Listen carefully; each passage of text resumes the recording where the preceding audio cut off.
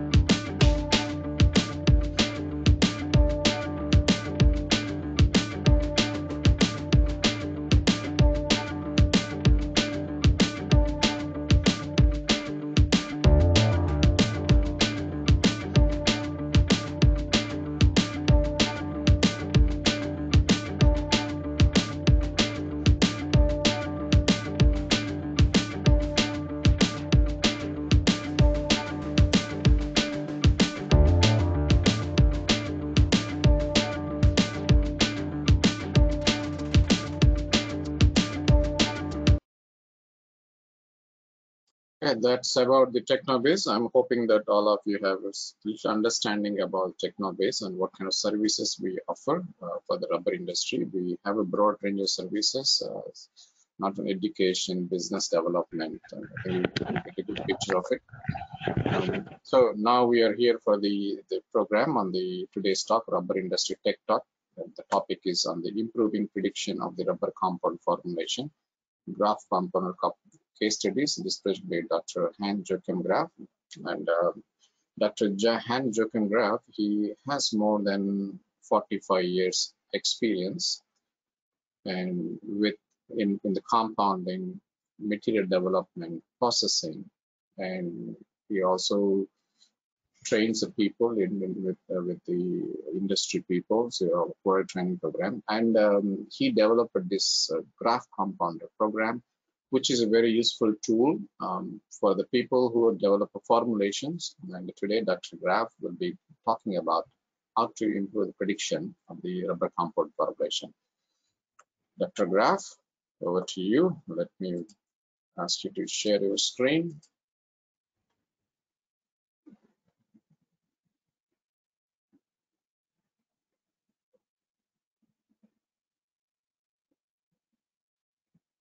So welcome from my side to this seminar, which is the second one in a row of a Graf compounder introduction and explanation how to use that. And now we want to discuss how we improve the prediction of rubber compound formulations. And this should be supported, or want we to support, with some case studies. So the content of this webinar would be why we need improving the prediction, why we do that in this form and why we need that, and a little bit about analysis of data. We know that we do that statistically with in a DOE schematic, design of experiments system, and here we want to expand that a little bit with so-called correlation analysis, which we can do in both systems in the design of experiment software, at least in some, and with the Graf compounder as well. And then I would show how that works in some case studies, which I have at the moment finished so far, and we will end with a conclusion.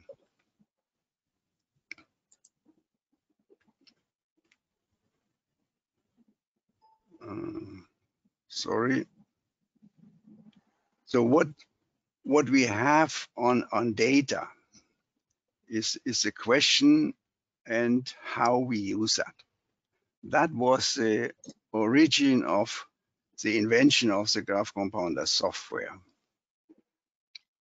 Because with the massive data everywhere in the industry, in personal reach, or in literature, we have a huge knowledge base, but we have a limited use if we try systematically to investigate that or try to extract the knowledge from that.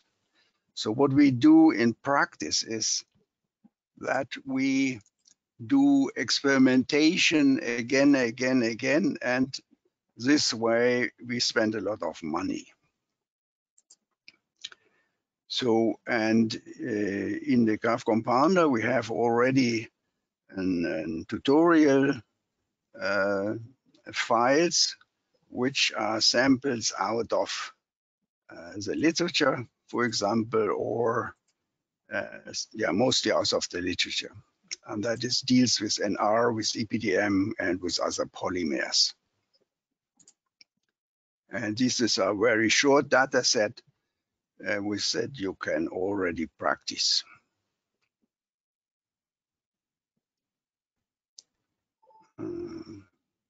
Sorry, my mouse is a little bit too fast, so I take the other things. So when we talk about correlations, then we look back to the science of rubber and how properties have to fit together.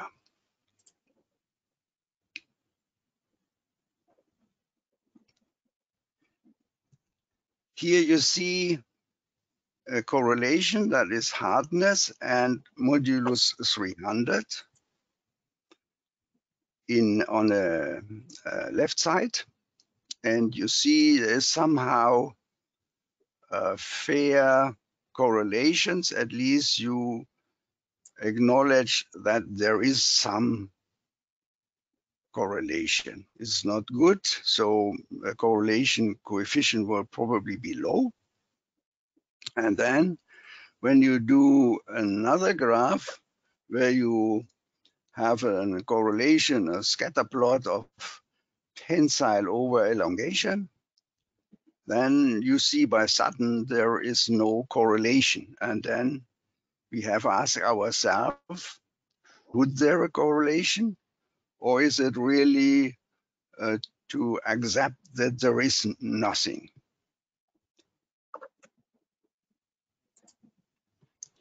So what is actually a correlation? To be clear on what we are trying to do. So it's first of all a statistical measure. And that describes that two variables are related to each other. Is not meaning that there is a relation which you can describe analytically. Yes, we are in pure statistic, so we can create a graph, we can create a regression line, and we can create a correlation coefficient. And this is only statistic meaning. So we have no cause and effect yet identified which describes this type of relationship. That is very important, yes, because we need to do that actually in step 2. So now with this slide, I want to remind you on a famous graph that was published by Daniel Hertz in Elastomerics 84, and he took that from a booklet, Technology, Science in Technology and Baba, and Koran has published that in the chapter about vulcanization in 94. And that describes the dependency of properties from crosslink density. And just let me say crosslink density is some sort of a master term in rubber industry. And what you see here is that some properties are linear dependent from crosslink density, yes, and some properties are non-linear dependent from crosslink density. For example, the tear strength, fatigue life, toughness, and things like that. At least when you see this type of graph, you should see as well that if there are linear dependency, for example, hardness and static modulus in an experimentation series, they should show some correlation. Yes, and then I have here some linear correlation as set to hardness and modulus. I can add this dynamic modulus. And the nonlinears are, for example, tensile tear, hysteresis, permanent set, friction, and probably properties after aging. So the point is for this presentation here that if that's true, we can have beyond the statistics of an experimental design a tool to improve our data. In other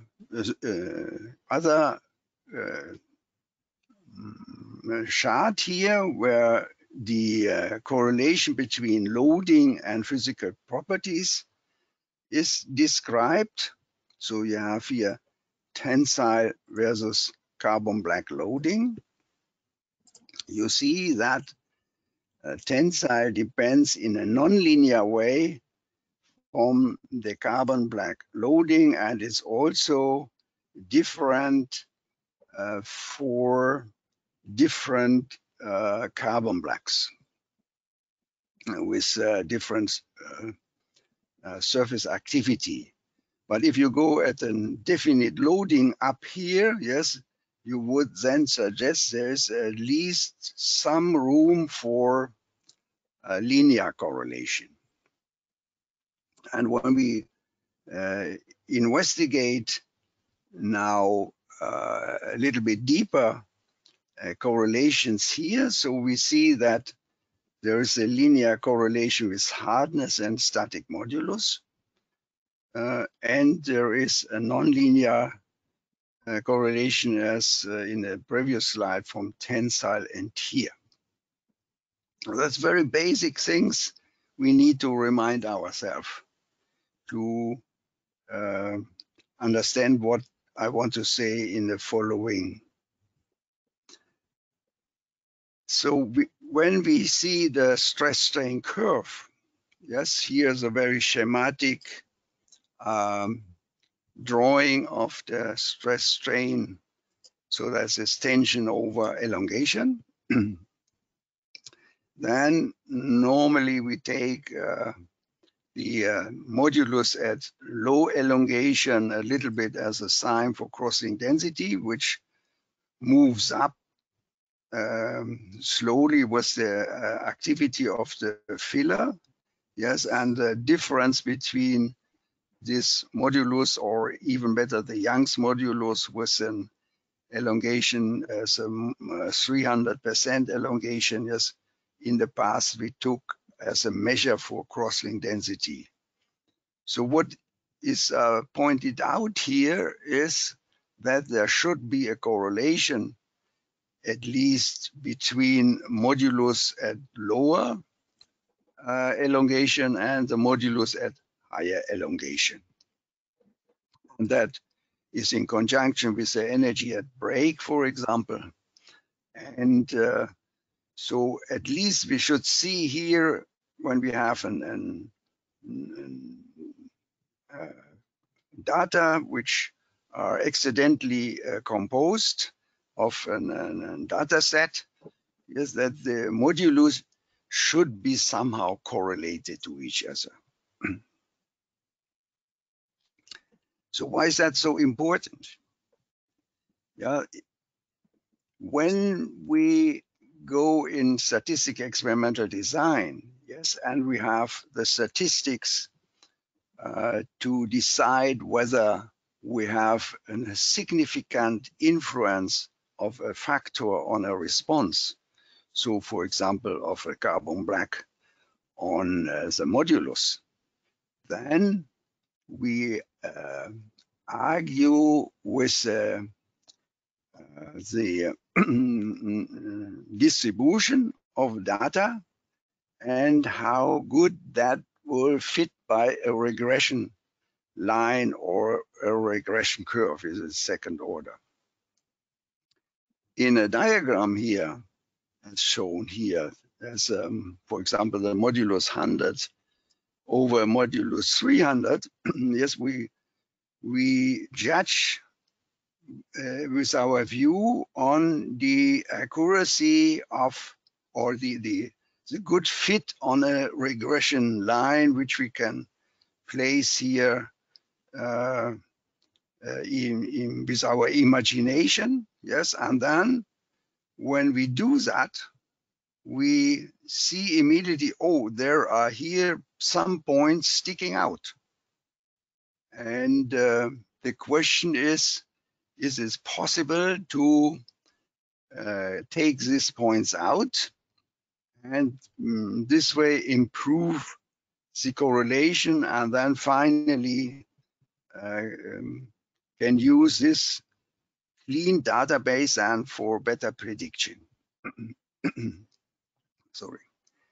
So if you see now hardness over modulus, as we know as technologists that this modulus represents a portion which comes from the crosslink density, as a little bit explained very briefly with the stress strain curve, and the other portion comes from the crosslink density. Then there should be, at least as some sort of integral property, existing a hardness over modulus 300 as well. So when you compare both curves, you see there is a larger scatter of in the graph of the hardness over modulus 300. And then the question is, why is that? Is that this way? Is that natural, or is that actually due to our experimentation and lack of precision? So here I have now put in the graph the regression line on the left side. Yes, and indicated 2 points, which I would then say they could be possibly outliers, or they are not fitting in this correlation. And from this, I can now investigate these two compounds or take them just out. So both possibilities are there. If I do that, of course, yes, then you see that my regression line would shift. Yeah, that so all if I work that way, yes, and I eliminate something, I need to do my regression analysis again without this point which I eliminated, and then I would come in terms of statistic experimental design to an adjusted conclusion. And in this case, when we clean data, yes, with a certain distance from this regression line, I can do that in my program by a mouse click. And then I see those compounds name. And with that, then I can go in the database and then right click on the name and then eliminate that, and then I refresh the graph. So that is 2 mouse clicks away in experimental design. Yes, I need actually to eliminate only this date from that compound. This is an exercise you can do. On the other hand, your compound in total is suspicious, because normally one measurement error could be accompanied by other measurement errors, or the compound in itself has some problem due to variation coming from some sources. So then we should remind ourselves what is accuracy and what is precision. Yes, and in this scheme I have taken from a very nice publication in Elastomerics from '83. I see that on the right side, yes, I have poor accuracy and poor precision. You see a larger scatter around the target. And when I go to the left side, yes, I improve my accuracy, and still my precision is poor, yes, because I have a larger scatter around my target. And you see, when all my data are, let me say, in certain range, I have a good precision, but I missed the target. So my accuracy is poor. And then if I'm inside the target with the short distance and all my points are somehow near to each other, then I have good accuracy.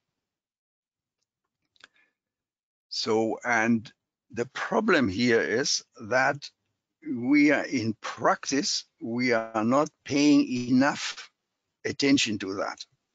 That means if I'm backwards analyzing a lot of DOEs, statistic experimental design, which I have in my life, and I use this simple correlation technique, I was a bit shocked about the precision and accuracy we are not seeing in the statistics of this way, only in the correlation graphs and in the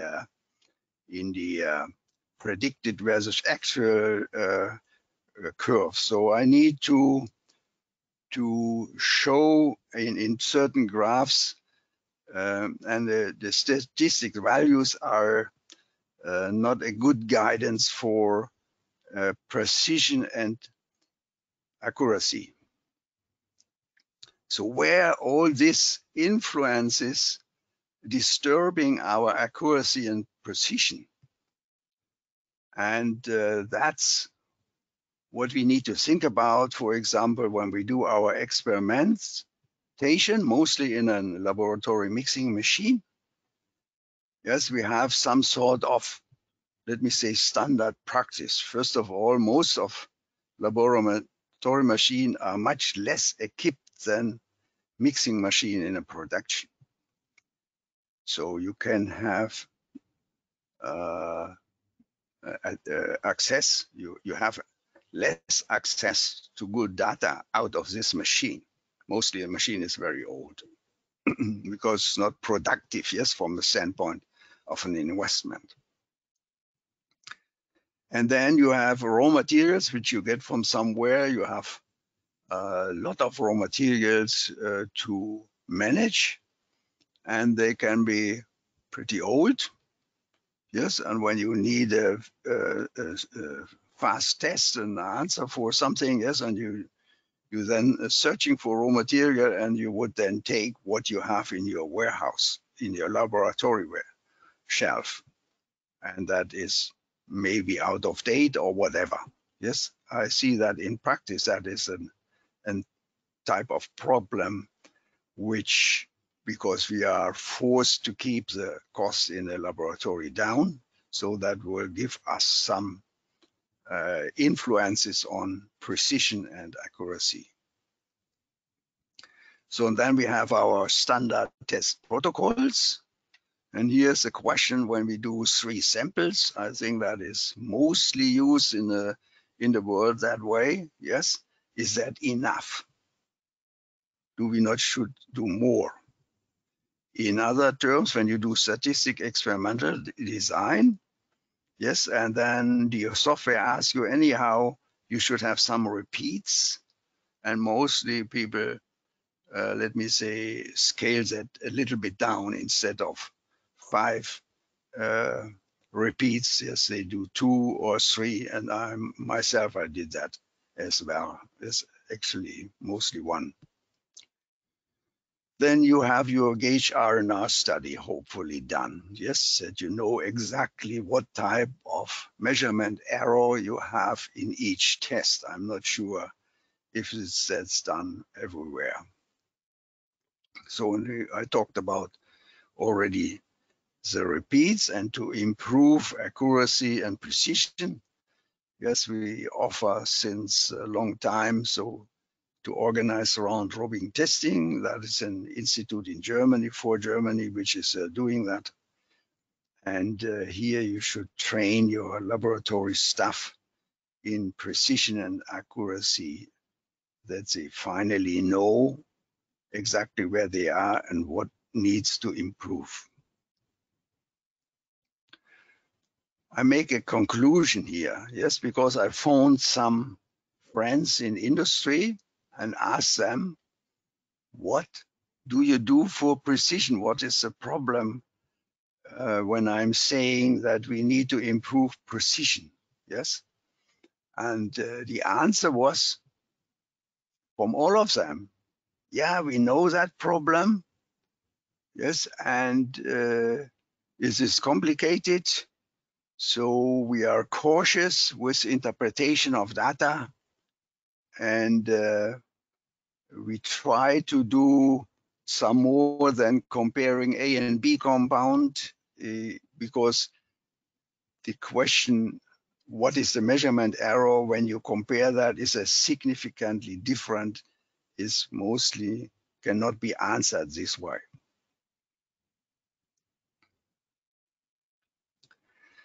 So let's do an example here from literature, which is published. At least it is made in '98 from my friend Rajan Vara with some colleagues. And that was a very challenging screening test because of the lot of factors chosen. And that is the E and B content, the sulfur, and the some accelerators. And with this here, I investigated for the first time, or investigated this repeatedly, excuse me for that. And I saw the problem, first of all, to manage experiments with 48 recipes to do in a lab in a short time frame, and then stay ahead with all the arguments we had already exchanged. So when you do the type of scatter plot, in this case, for example, you plot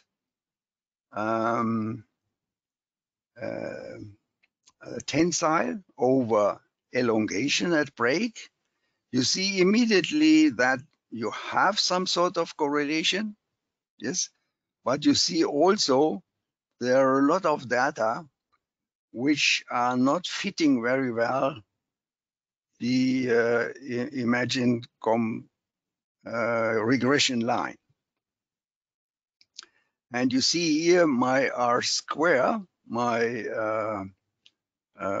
coefficient, my correlation coefficient is a little bit less than 0.6. So I thought, wow, that is an laboratory known for high precision and value. Everybody knows that, yes. So it is a little bit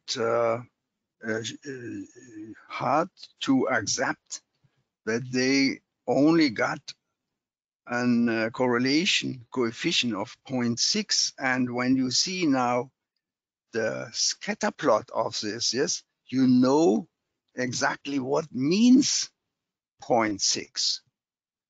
So when you see now, when I take some of the data out here, yes, eliminate them in this plot, yes, and then we go to the right graph, yes, so then you see my R square, my correlation coefficient goes now to something larger than 0.8.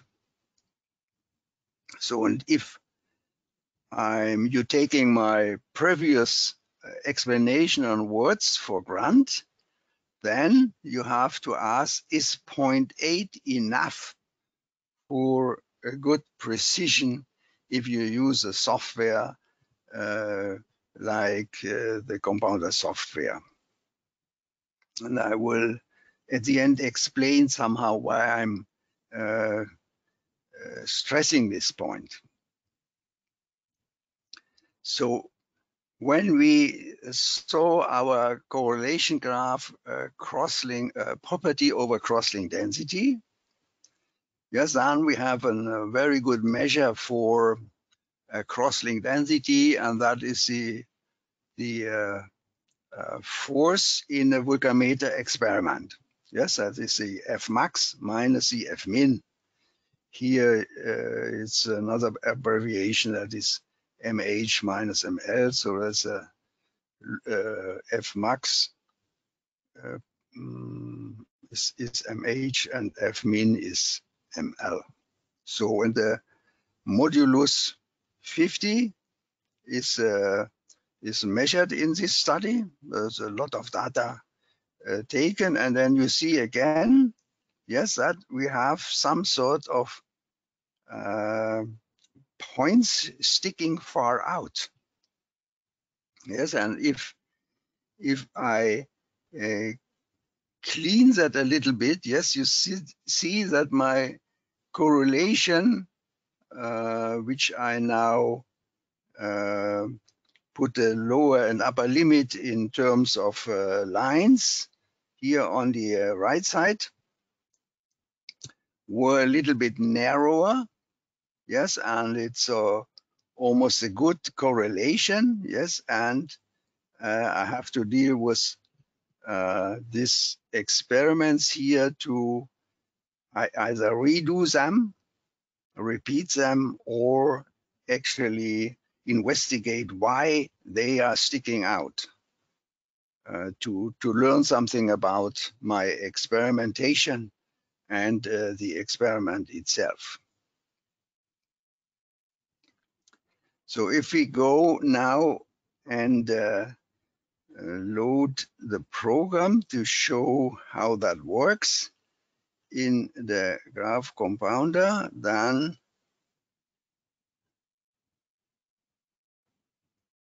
this is this one. You see here the screen of the Graf compounder and 2 words to the software. Yes, you have your input data where you have your ingredients column on your property column, and you have then now your recipes one by one. And you see that is I put all the recipes in here, and I take that because from my side it's sometimes easier and faster to analyze your database. In this case, can be small or big. And precision, as we have already talked about, is if I name this software as a so-called feed-forward artificial intelligence software, because the mass of such a system is behind that, yes, then you have no ability at the moment to adjust the outcome, which would be here the output when you do a query and you get the mixture formula here, because we have no machine learning element included, and that is a big problem in its own. Yes, the machine learning requires big data and very fast learning cycles. So if you see face recognition or something like that, or spell checking, yes, that goes, you can make these adjustment factors and incorporate them from fast forward to recurrent in a way that you have no really, you just have to have patience to put those data in. But in the rubber industry, yes, we have a time between the experiment and the getting results, which are days or weeks or even longer than months. Yes, if you think about stress strain relaxation experiments or whatever you think about that, yes, taking a lot of time. So to do those training is a tremendous effort. And we don't have that at the moment. Even thought about that, how to manage that. So in this case, I try to gain data in a systematic way, that is this one, and then, let me say, analyze or make a prediction with such a database. And then improving my data. So when I do that this way, I first of all can just do a 2D scatter plot as we have seen. And that means I choose, for example, my MH minus ML, as we have seen. And then I go and check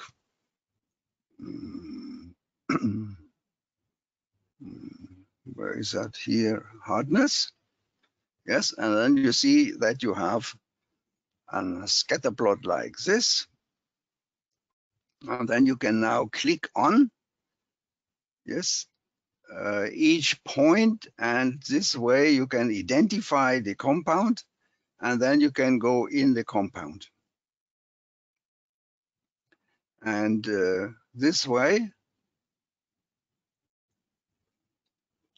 I can now go in my database, and that is compound 48, for example, and go here and eliminate 48. That's the last one by right click and go back in my screen here. Yes, and then I say refresh recipes, and then the point is gone. Yeah, so that's one way to do that as described. So I make that small and go back to presentation. So you see here, I have done that.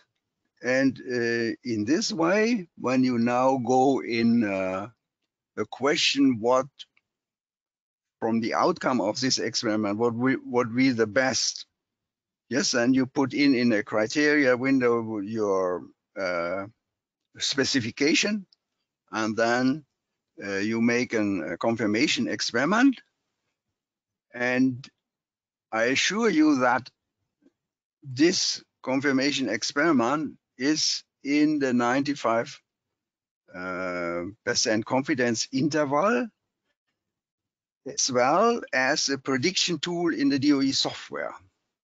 Yes, and I had to learn something that, of course, when you do a regression analysis and describe your point by a regression equation and then do your prediction with that regression equation, you have nothing else done. Then you have smoothed your data, adjusted all your data to this regression equation here.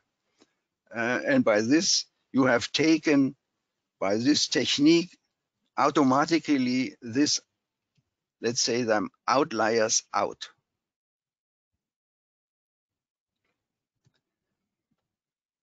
So when we have another example, yes, here is the question. Those experiment I have described before is obviously done in a laboratory mixer in a laboratory. So they have made 48 batches with that variation.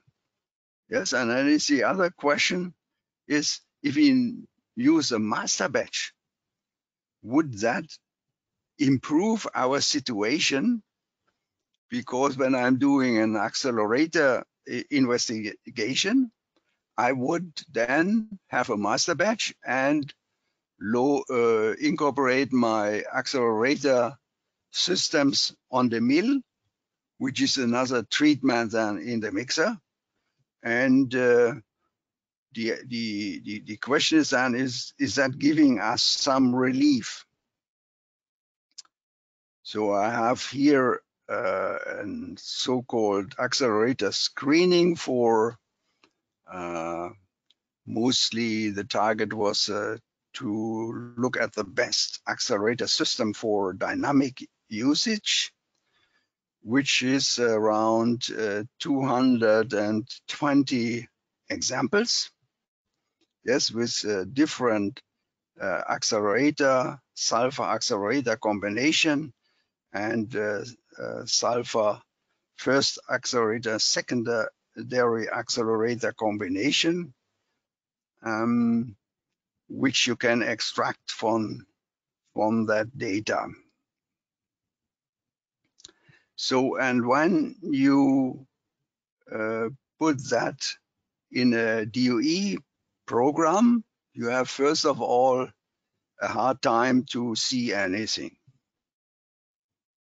But when you do, for example, residuals versus run, yes, you might see a type of pattern here, yes, which can become from somewhere, at least also from the operator attitude, for example, to make a break at certain times, yes.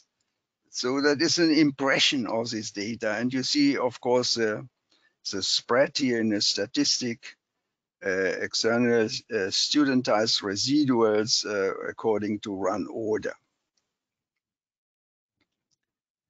So what we have done here is the sulfur level, 2 levels, 0.6 to 2.5. And then you have all the accelerator known at this time in molar proportion. Yes, not in PHR proportion, in molar proportion. So if you do a diagnostics, yes, you see here actual over predicted for the so-called dynamic hardening, yes, you see a certain correlation, yes, but that could be nonlinear, yes. Why? The nonlinear regression will you not show any improvement over the linear regression. That was also a little bit, so this data here are outside this line, are not so important for the regression analysis. That's a little bit surprising, but that is statistics now.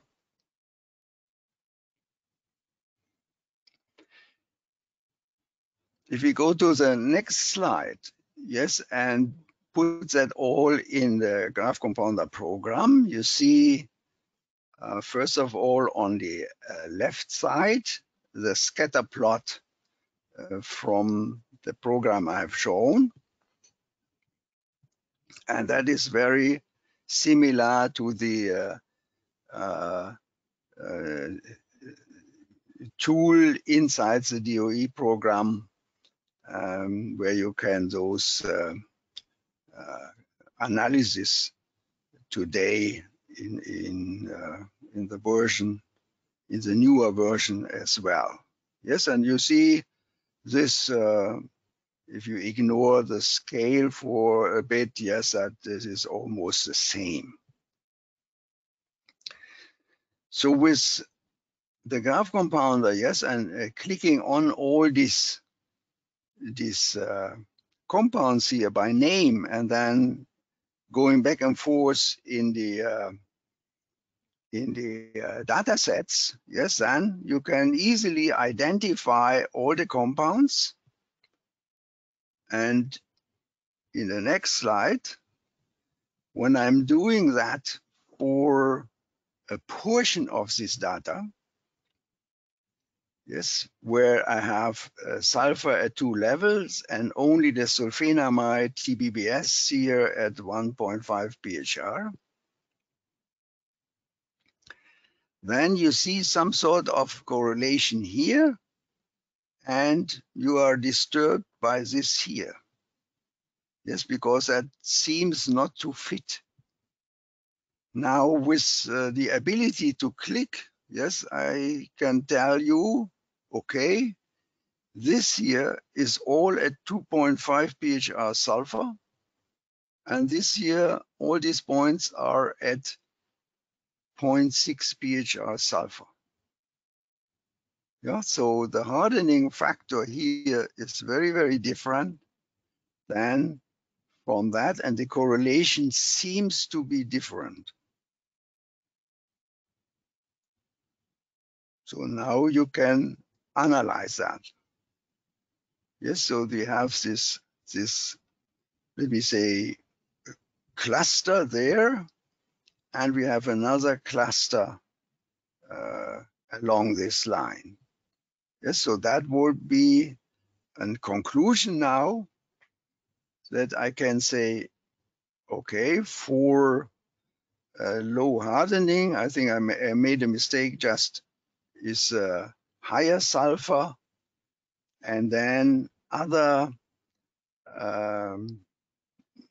properties are not that important. And for higher hardening factor, we see was 0.6 pHr of sulfur. So let's go to the graph compounder, because there's another nice thing to show. And that is, I give you first of all the results. Yes, you see when you have that screen on your computer now, all the data, and I just scroll sideways that you see how this experiment is done. It is a traditional screening test, at least a large screening test, a lot of effort. And let's go to a diagram, do the scatter plot, and select some of the most interesting data here. That's, for example, let's take tangent delta, and let's take the dynamic hardening with abbreviation VRF. So when you see that, okay, yes, there's a brilliant, yes, there must be a correlation. When you look a little bit closer in this picture, yes, you see here staples of points, yeah, which you can now, of course, go through, and then you will identify that this staple of points have a certain correlation with the compound and mostly with the sulfur level. Yes, and the accelerator used that way. So that has you have here probably a sulfur level, yes, and then you see that your hardening factor is increasing that way. So you can analyze now every accelerator behind these compounds, which are given here in this small window.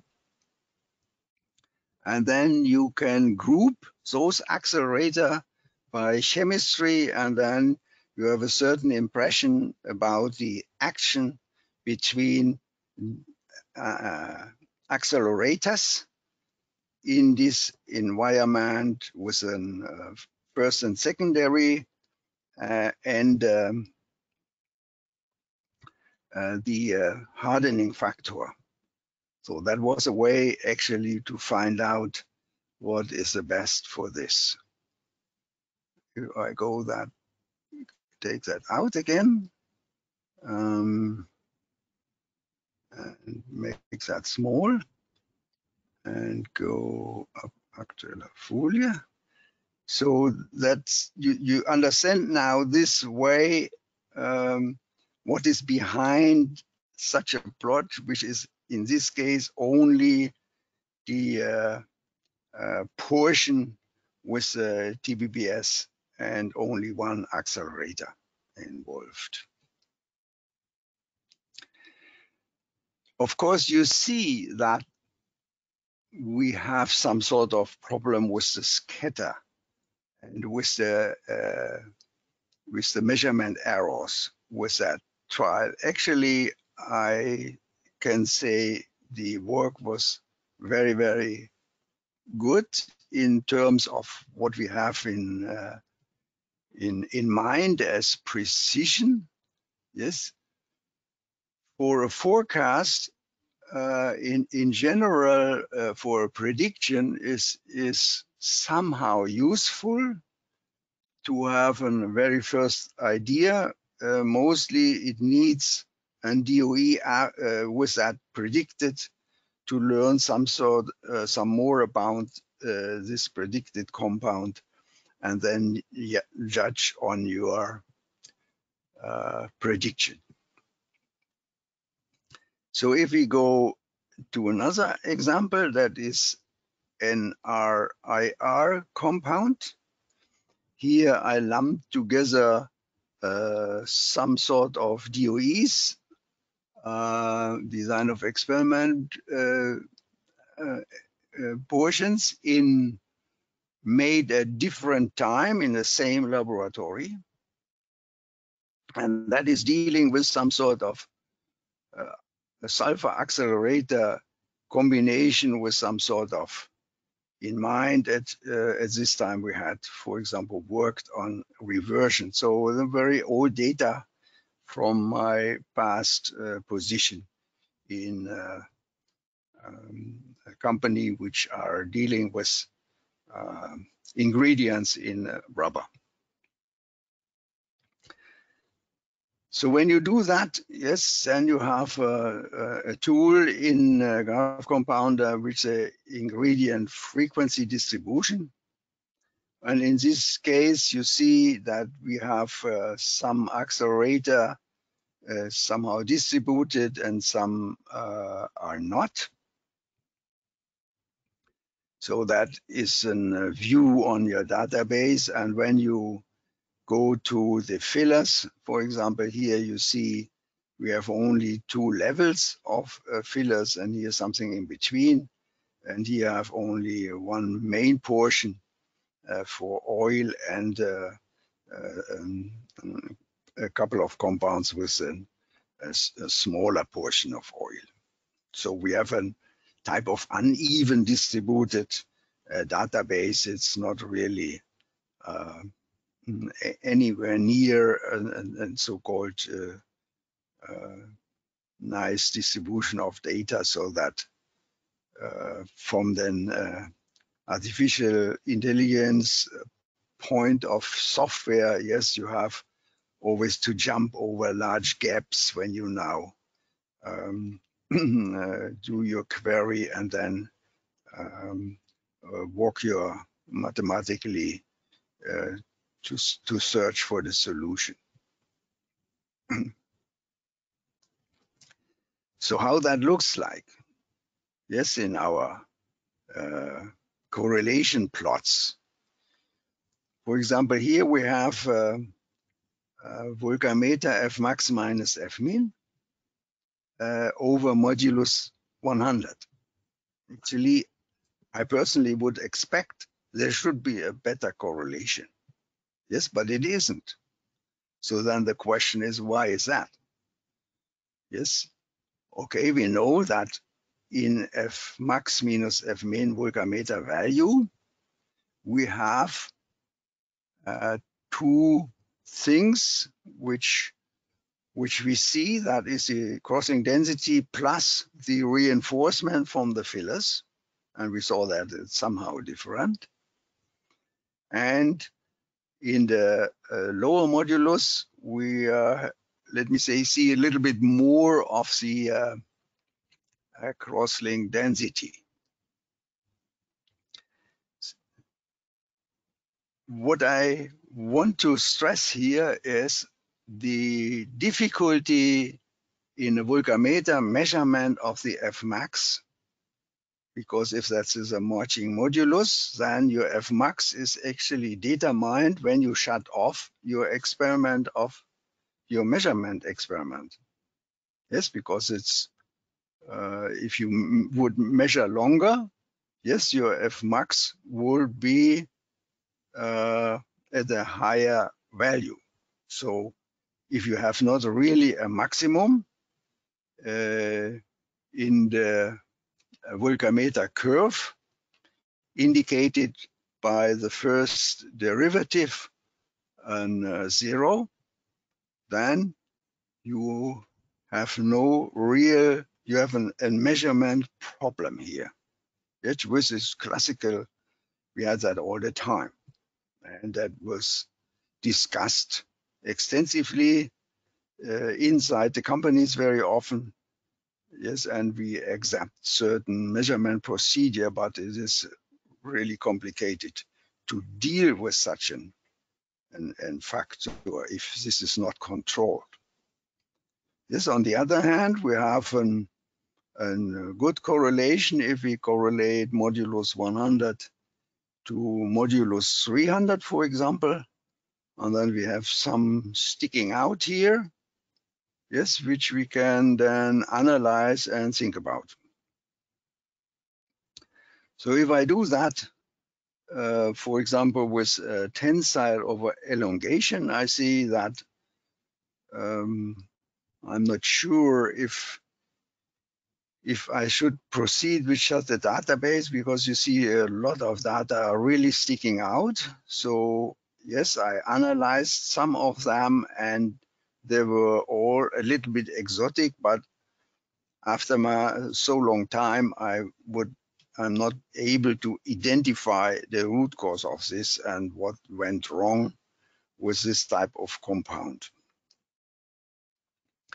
Yeah, and when you let me say clean a little bit the database, you see that your correlation becomes a little bit better, yes, but not really good. You see these points here moving here to this side, yes, and it seems a little bit that the correlation in this type of data set is not linear.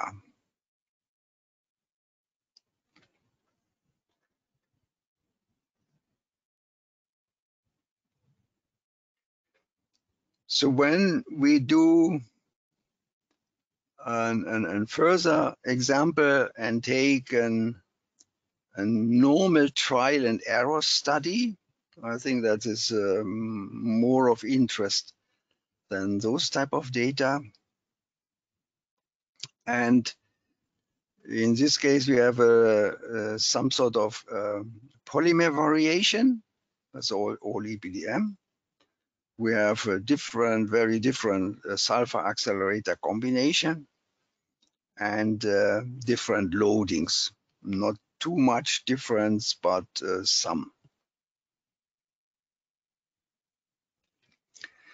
So here in the first slide, from this type of trial and error, you see there is somehow a correlation between hardness and modulus, which I easily can deal with.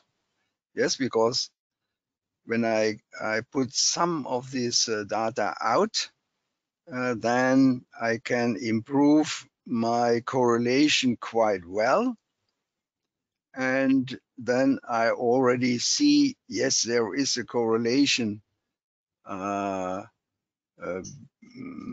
improvement this way, yes, with the elimination. The remark I have to make is, of course, you need to analyze if it's justified to keep that out. So when you see here a tensile over elongation now, there's a quite nice correlation. Yes, if you eliminate some points, which I would say obviously measurement errors, yes, and when you go in the module 100 over module 300, yes, exactly this points here are missing here in this. That is very interesting. So that gives me a good reason to go in the analysis of the experiments, and or better probably repeat the experiment to verify that this is all justified. And we go again in the program, because this is one of the most interesting experiments of my last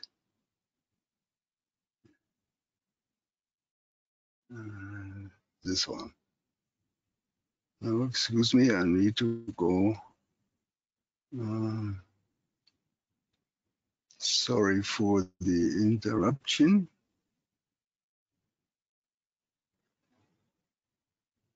This one.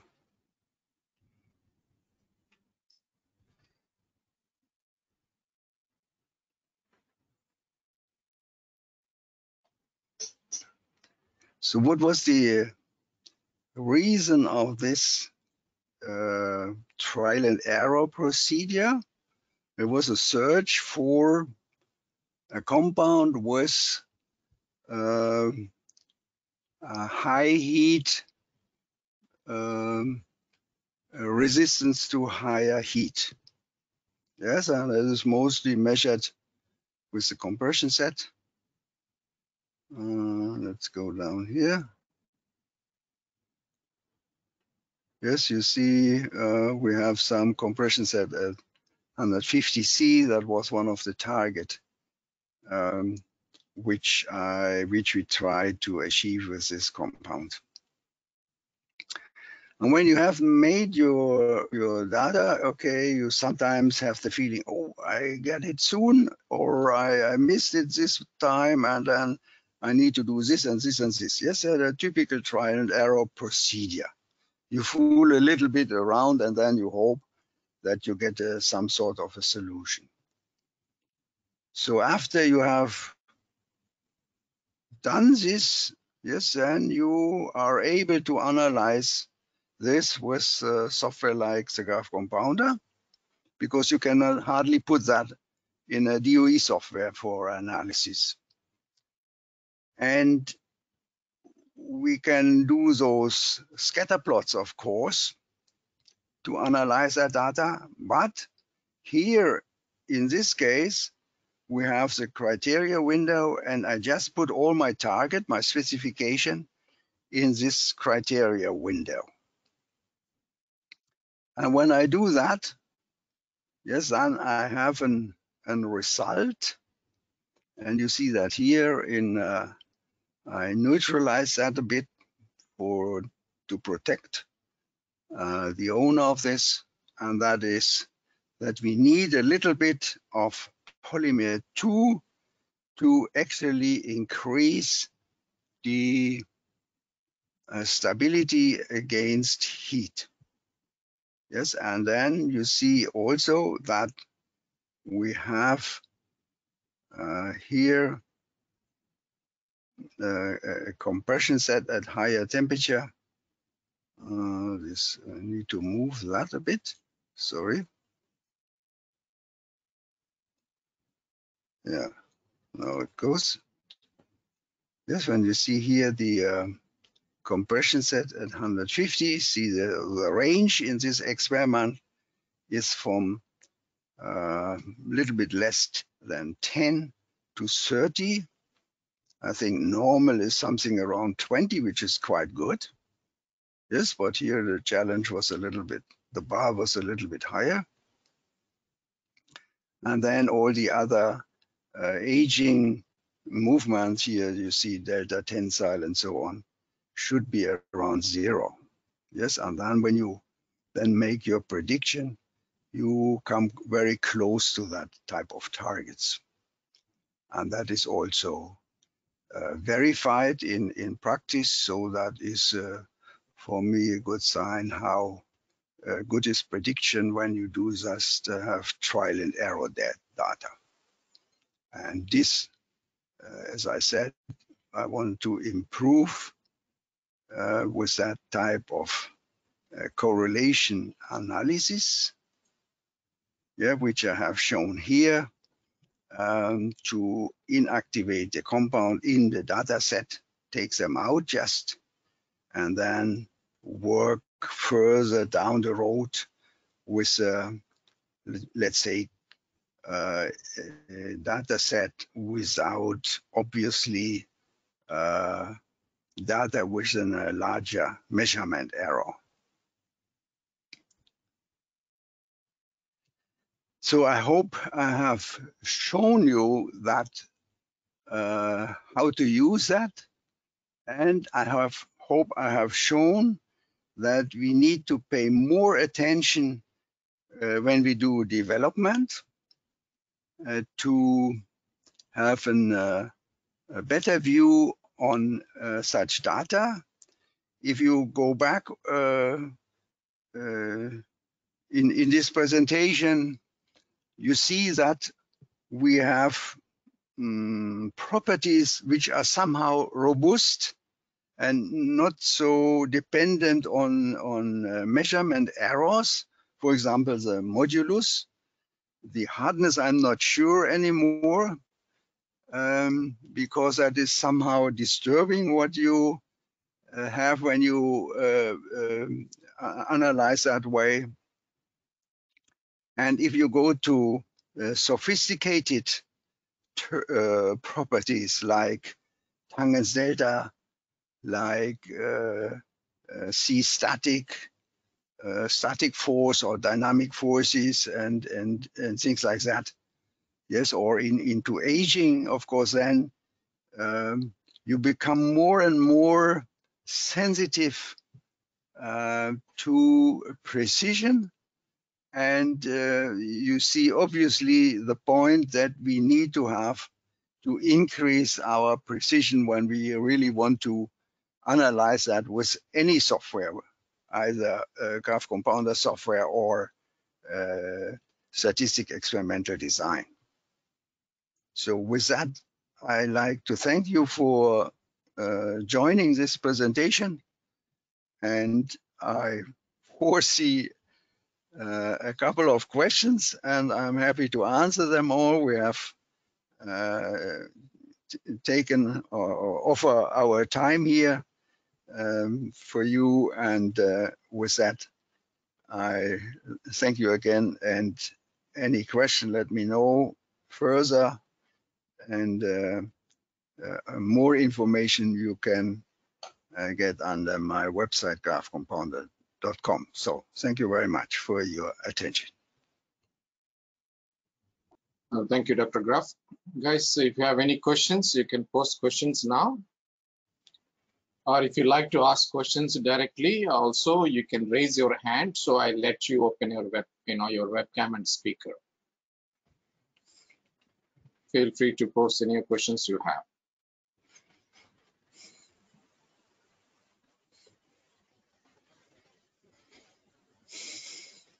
If you like to speak to him directly, you raise your hand, so I let your webcam and speaker to be allowed.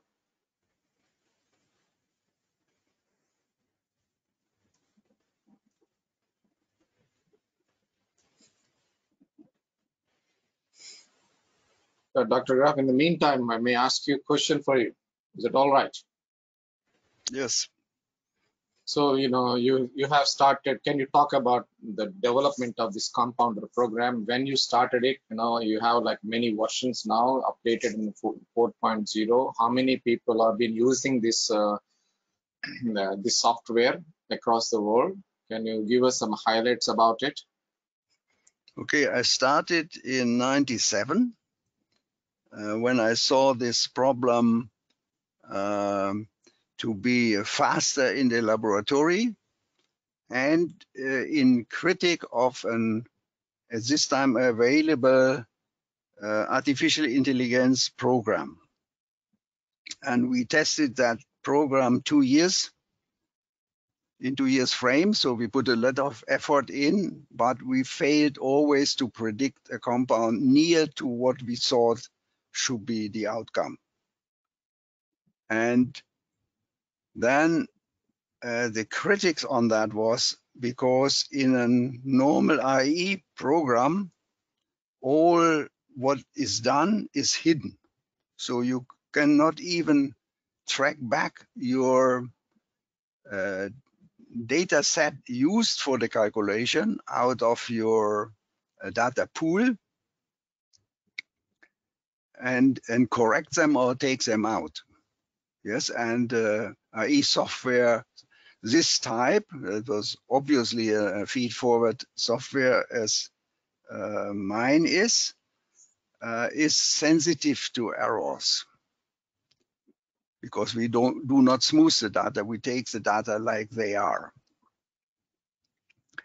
And so I ask my programmer to give me transparency and that anybody can understand that. So with the time of not really 10 years, but in a 10 years time, I had a lot of trouble with Windows, so I was not able to sell that program. So it took then 2004, 2005 to first make the first step on the market. And today we have licenses sold over the world, I have to say, in the northern hemisphere.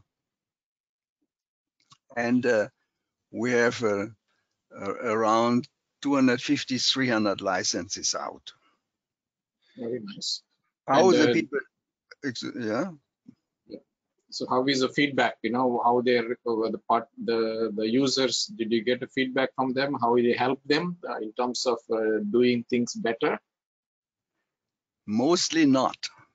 Yes, I get a few feedbacks where people are excited, mostly people who are really in production and needing fast answers to customers. Mhm. And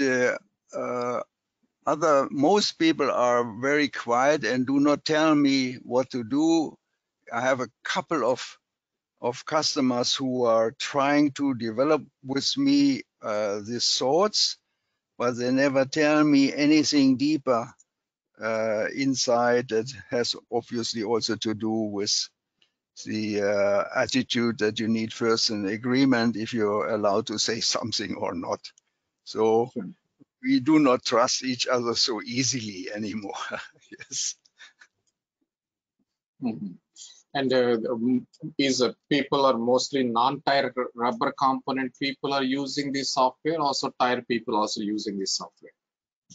At the moment, I see a growing interest from tire companies.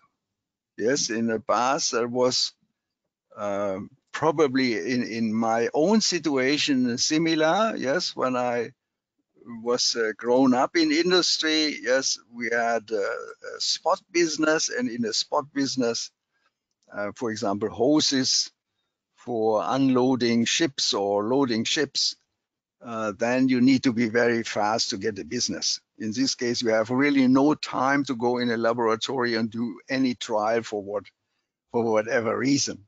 Yes, you need to just make a compound, yes, that your company can sell that. And the time frame I experienced in the beginning of my career was around 14 days from question, can you do something to delivering the product? So, I mean, that's a very short time, yes. So the other question is today, and that is, I think, the interest from the tire, that they have huge databases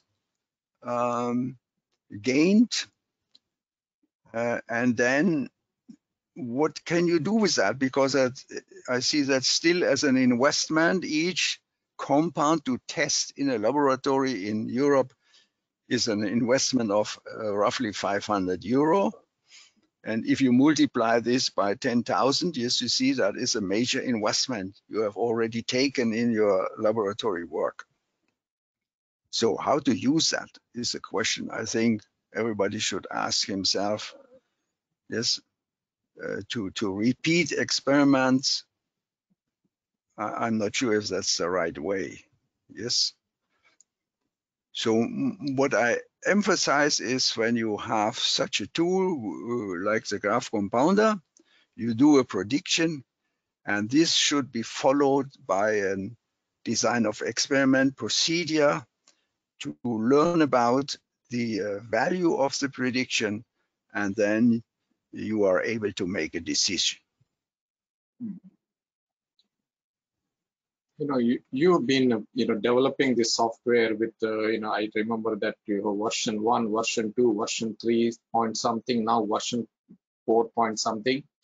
And if somebody purchased from you the license, and as I understand that you keep on improving your software so that it will be more useful tool based on the feedback or your experience.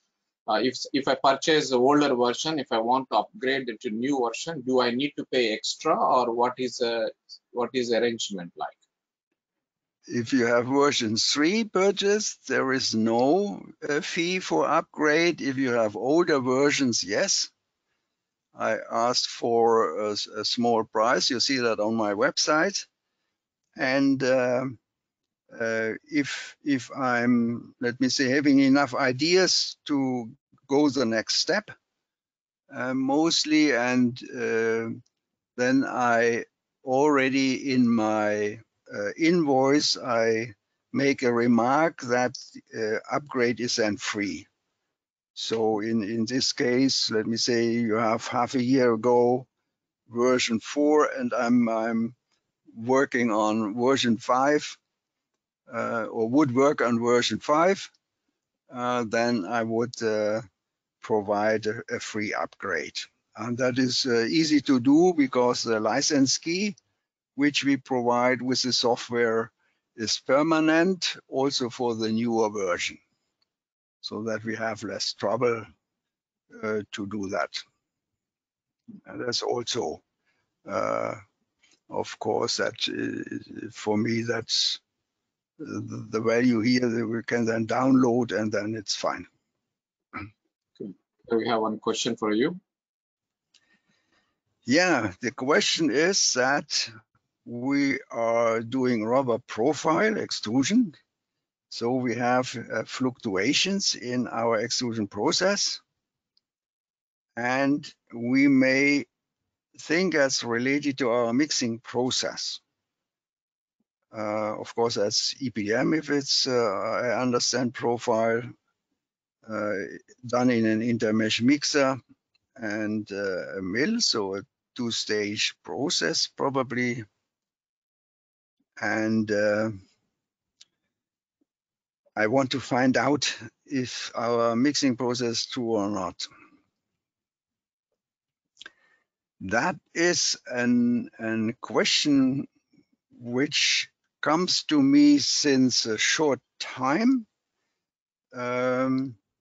with the idea to use that Graf compounder software to analyze in a similar way as I do compound the mixing process.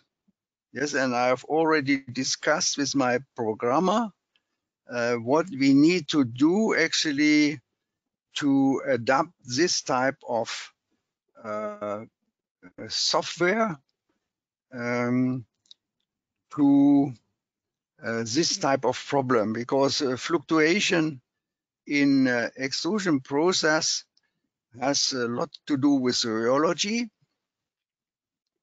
and there is a strong link in to the polymer and to the linearity of the polymer. Yes, and okay, I don't know now the conditions, but we can assume that there could be viscosity fluctuations, which coming one portion with the polymer, the other portion is with the fillers, which are influencing the viscosity by lot-to-lot variation of activity and the like. And now the EPDM in the mixing machine is not that stable as most people think of. So there are changes in molecular weight distribution and long chain branching as well. We made extended analysis in the past about that stability of EPDM in mixer. And this needs to have more discussion than just a program discussion, I would guess. So if you like, we can come together that way and then attack this problem. Yes, but the is also dependent from the type of extruder and the type of screw you have and things like that. So that is a bunch of things I see behind this small question here on this sheet, which I see which needs to addressed to solve this problem. Yes, it can be solved. Yes, we have, when I worked in Canada, we have dealt with those type of problems, and we have seen some solution for these problems, depending also on the extruder itself, of course. As Dr. Graf suggested that, participant who asked this question, if you like to have a further discussion, maybe we can arrange a meeting, online meeting with the Dr. Graf, and we can explore the further cooperation together with the Dr. Graf. Is it all right, Dr. Graf, like that? Yeah, normally works that way with those type of questions. If that which require more detail. Willing from both sides to come together and to work together. Yeah. Super. Now there is one more question for you for the benefit of the audience. A lot of people use Excel sheets and very traditional way, and maybe they're kind of skepticism whether your program really useful or not. How can you convince them, or what how is it beneficial if you use Graf compounder program, and what are the immediate or short-term benefits or long-term benefits for the company?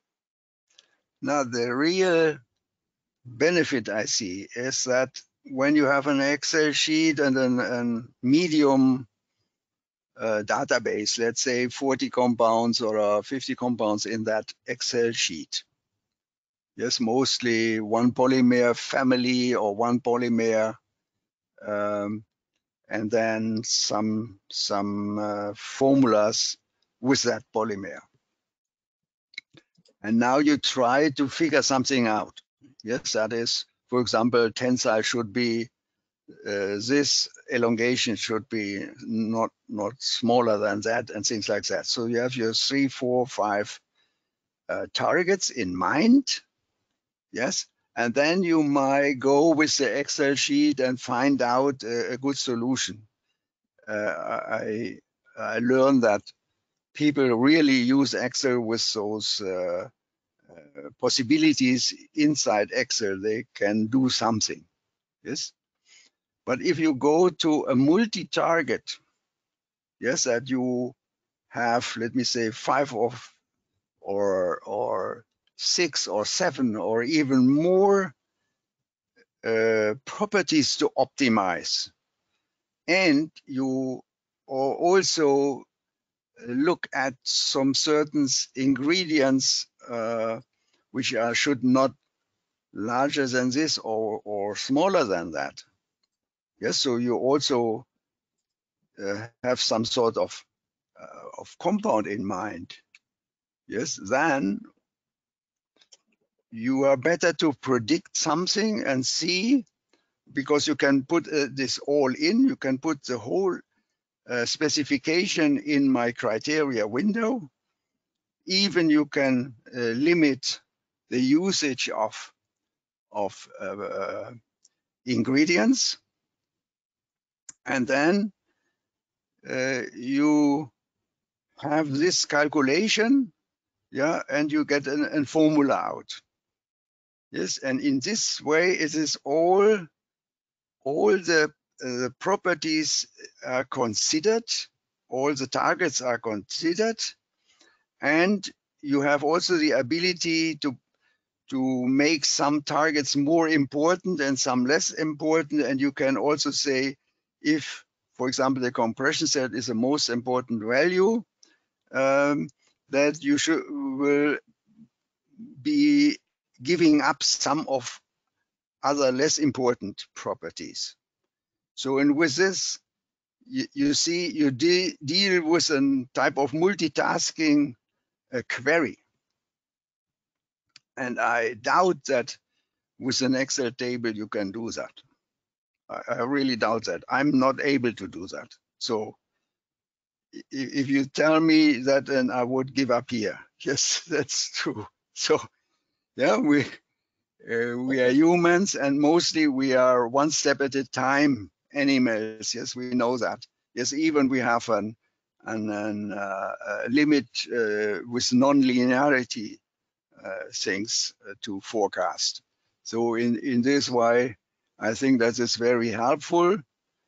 And what is offered, yeah, you can export, import any Excel type of table. So from any table calculation program, you just copy that in. You only need to then put in certain cells, and that is the ingredient, property, and recipes, that these three cells are in the right position, and then you can copy in and paste and vice versa. Yeah, so that is actually very similar now from the view of that. What I have to say is we had a lot of problem with all the Windows version, and that's why we decided to go to Java. And so it's a Java-based program, and it is the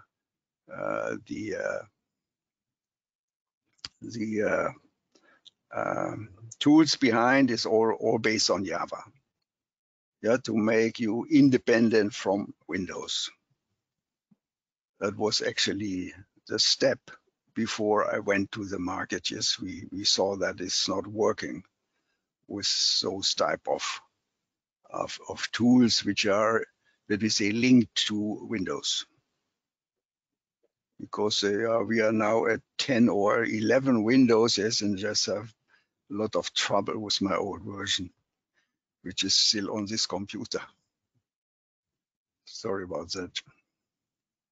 Okay. Thank you, Dr. Graf. That's all the questions and the discussion we have. And it's a very useful presentation to understand about graph component and also how it can improve prediction of the compound formulation. Do you like to add any final remarks to the audience? Yeah. Invite them to visit your website. Yeah. I first of all, to visit my website, I update frequently. I have also a folder with a frequently asked question, which I update to help out. And if there's any trouble, you have my email address there, so you can contact me. Yes, that is for me and type of customer support, which is free of charge. if it's not a project. Yes, if it's a project, okay, we need to come together.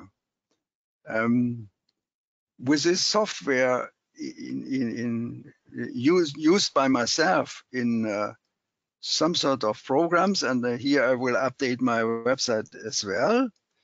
I have achieved a couple of patents from the solution I have worked out with the help of this tool. And that gives me the ability actually to say it's an useful tool, and you may take that information if you think about, and I believe the price is not too high for such a tool. For similar software, you would, let me say, have another price level. What I not have in that software is a type of management tool for all the laboratory, because that is out of our reach as a smaller company. So again, let me thank you for your attention, and visit my website and think about whether that is useful for you, and then we can easily get in contact by internet today.